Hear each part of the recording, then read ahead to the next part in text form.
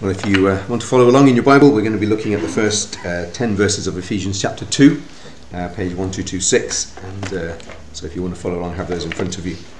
I'm pretty sure Harry won't mind me telling you that he has just discovered, he's getting worried now, he's just discovered the joys of a Haynes manual.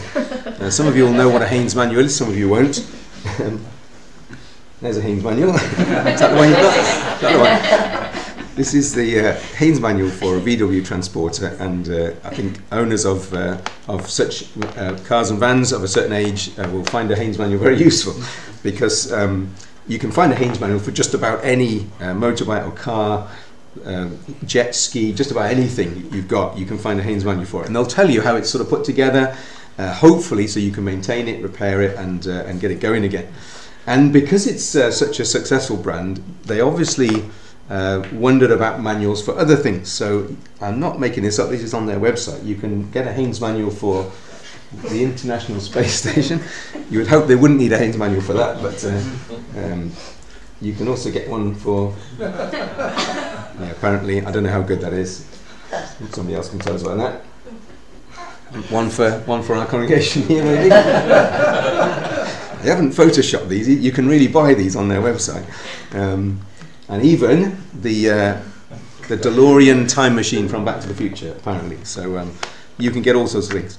Now, I think someone at Haynes got a little bit carried away with the idea that they'd fixed on this idea, and they just ran with it. But as we've witnessed Jemimah's baptism today, I want to turn your attention now for a few minutes to a kind of, it's not really a Haynes manual, but a kind of description, an explanation of what it means to be a Christian.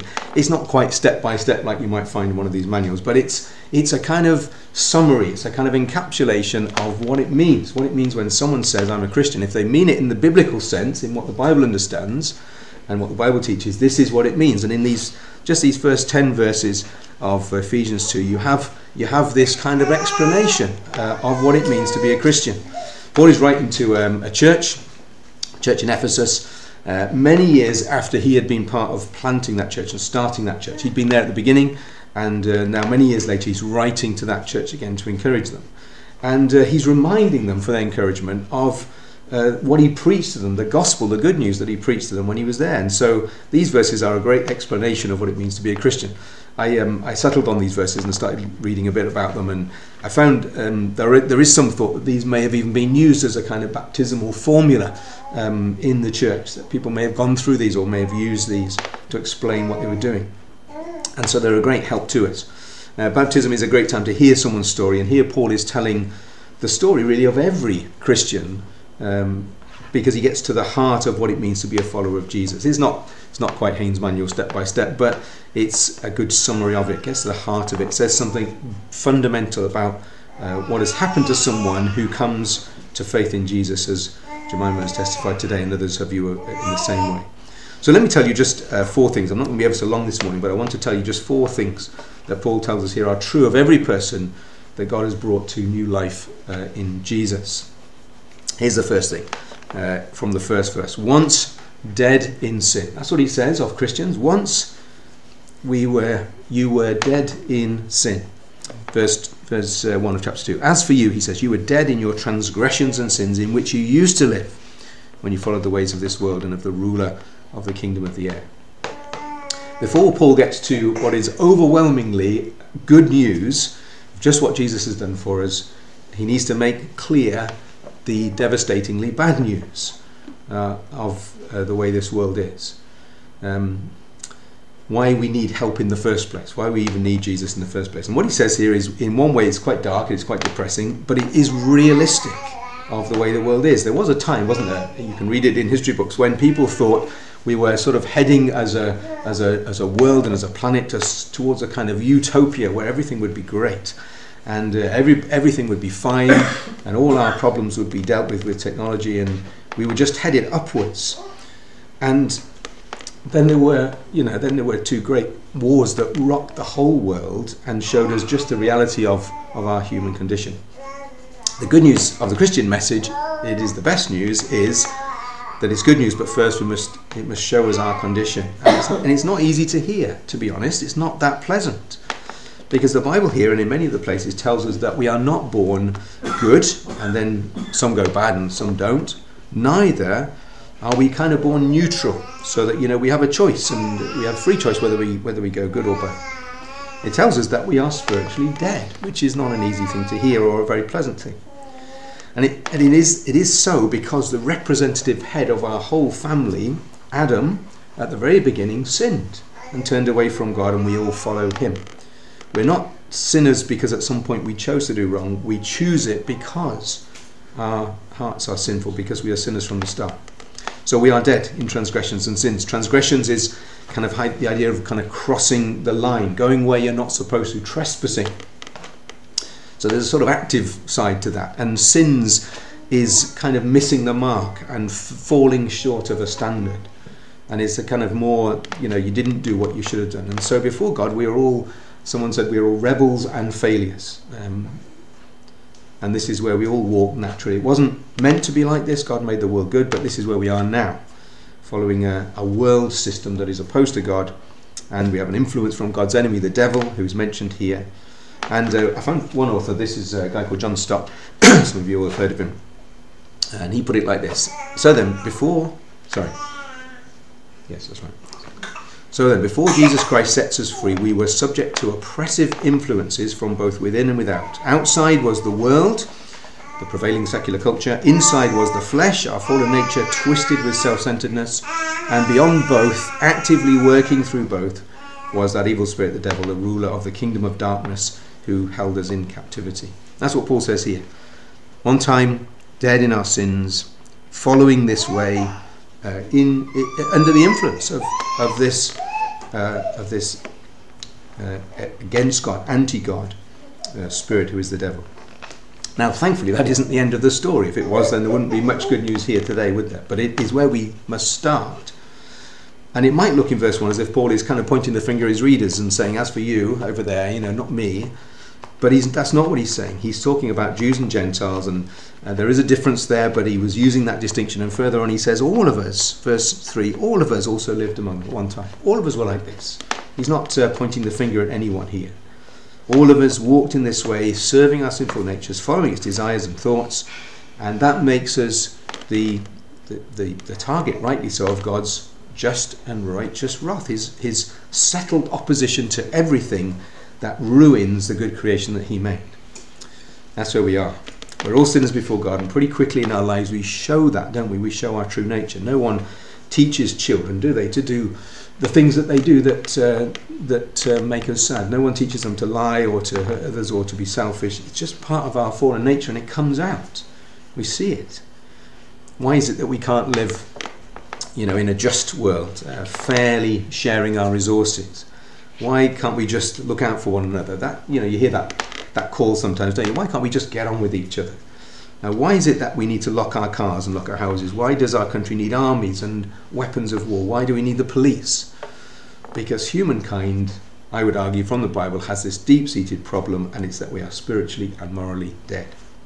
And that's a pretty gloomy thought, isn't it, for what is a joyful day? But it is the darkness that shows the glory of the light. Because unless you hear this bad news first, you may be tempted to think, well, Jesus is just for kind of weak people, who need a bit of a crutch in life, or that faith, some people I've heard say, well, faith is nice if you've got it, it's good for you, but maybe it's just for you and not for me. Or maybe you feel that as a race we are still headed upward and we can work it out. I don't know if that's your hope for the situation in Ukraine, that maybe we'll just all get along. It doesn't work like that, does it? We know it's not like that. There is a remedy for us, but our only hope is not within ourselves, it's with our gracious God.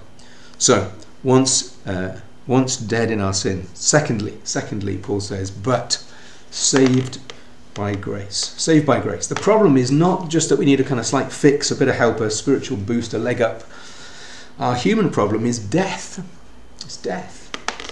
But God is the author of life. He's the source of life. And verse 4 and 5 is good news for us. Here's what it says. But because of his great love for us, God, who is rich in mercy, made us alive with Christ, even when we were dead in transgressions. It's by grace you have been saved. Once dead, but saved by grace. Secondly, our God is a God of great love. He's always been so, even before there was ever any of us to love. he was a God of love. I can't explain the Christian doctrine of the tri-unity of God, the Trinity of God to you very well, but it is all over the Bible. That God is one and yet three. So God didn't make us because he was kind of lonely and needed some company. In his being and his nature, he is a God of love, essentially. The Father loving the Son in the power of the Spirit, the three in a relationship of love. And that love is a giving, sharing love. So that even though we are rebels and failures, because of his great love, God can make people alive who once were dead. And God showed his love to us by not just leaving us to his judgment, which he could have done. He would have been utterly righteous to do so. But he stepped in to show us mercy. Mercy is not giving us what we truly deserve. Not long until Christmas now, is it? I don't know how many days it is, but it's not very long. And we'll remember again the amazing truth of God stepping into his creation, coming himself here in the person of the Lord Jesus, really taking on our humanity, joining himself to it, and doing that to save us. Baptism is a great picture of being dead in sin, but now alive in Jesus, raised to new life. And as we said earlier, if we're trusting in Christ and what he did for us, we're joined in union with him. So when he dies, and he really did, we die with him. And when he rises, and he really did, we rise too.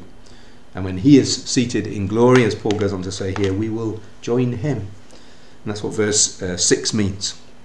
God raised us up with Christ and seated us with him in the heavenly realms in Christ Jesus. That doesn't mean, when you become a Christian, we're sort of transported directly to heaven. But it means that's where we are. That's where our place is now. We're still here, but our lives are joined to his life.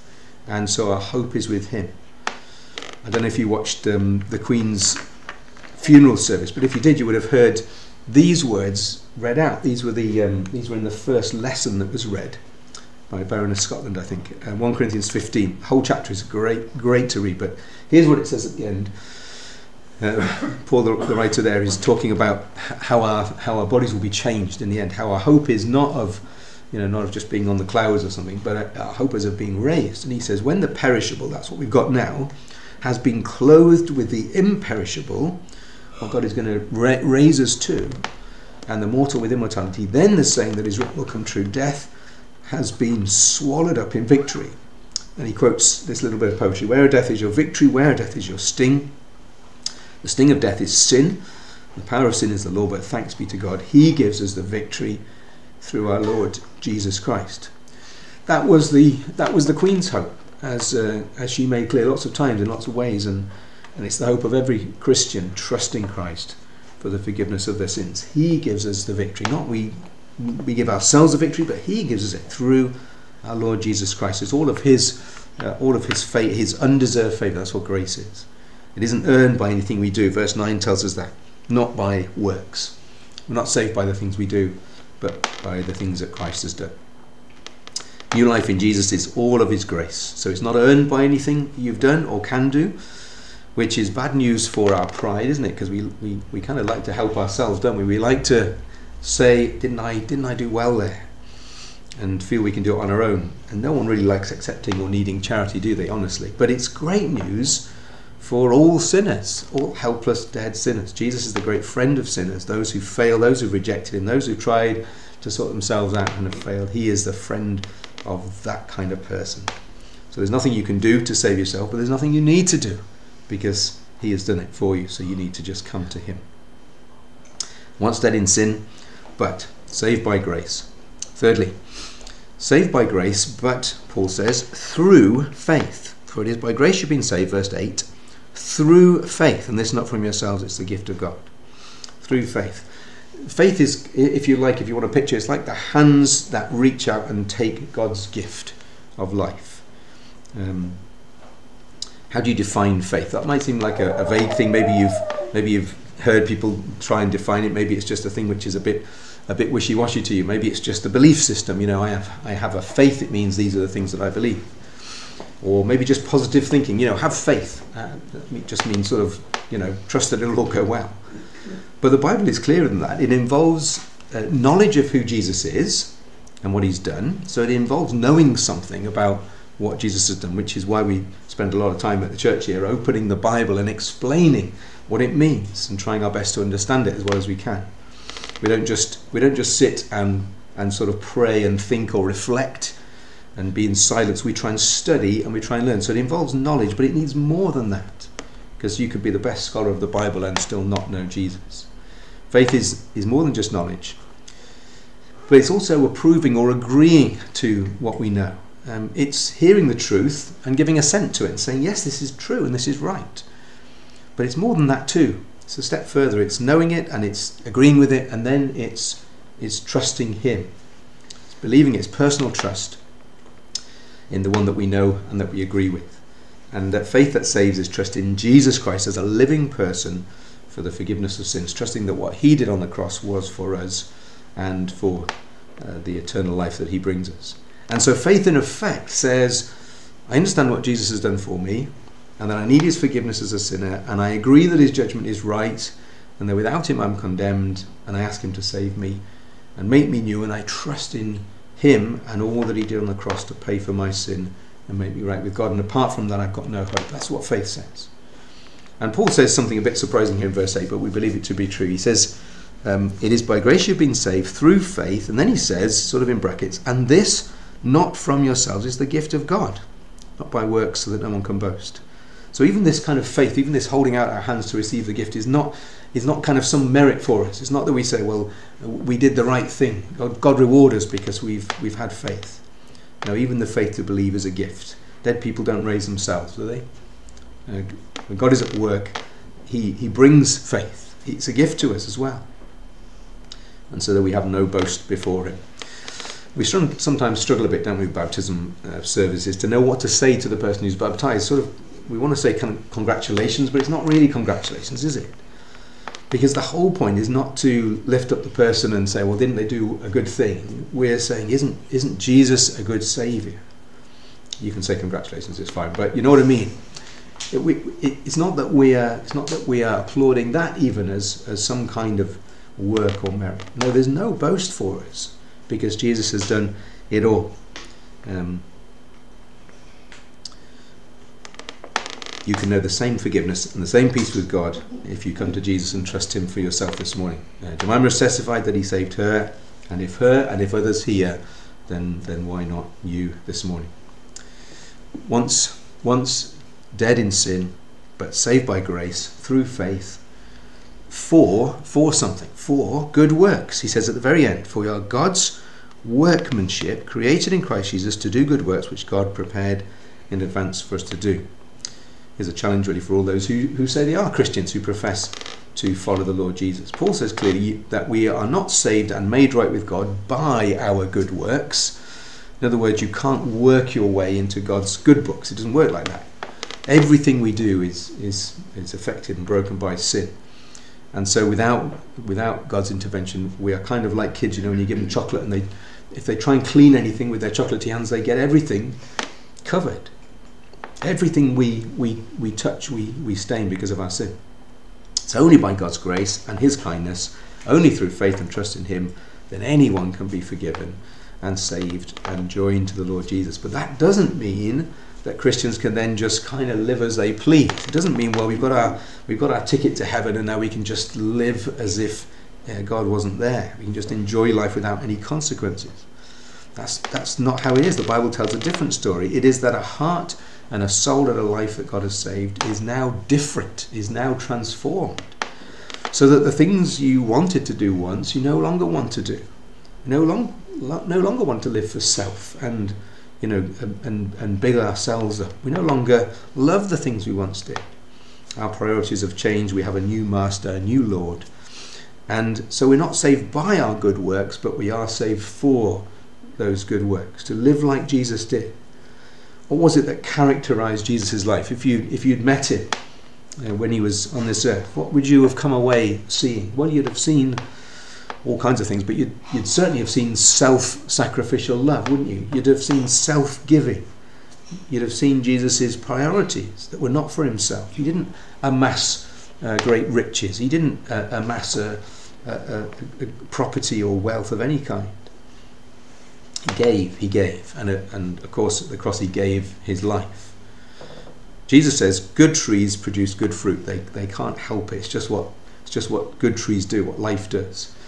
And so here's the challenge for us, that we are saved for good works as Christians. We're not zapped to a kind of sinless perfection where we never do anything wrong again.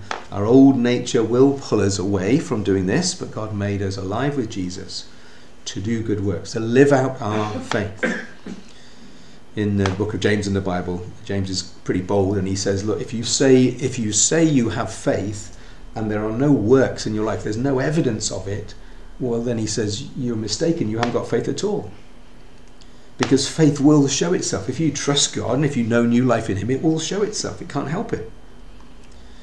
You know, if you were taken to court for being a Christian, would there be enough evidence? That was the old saying, wasn't it? Would there be enough evidence to convict you if somebody wanted to look at your life and see?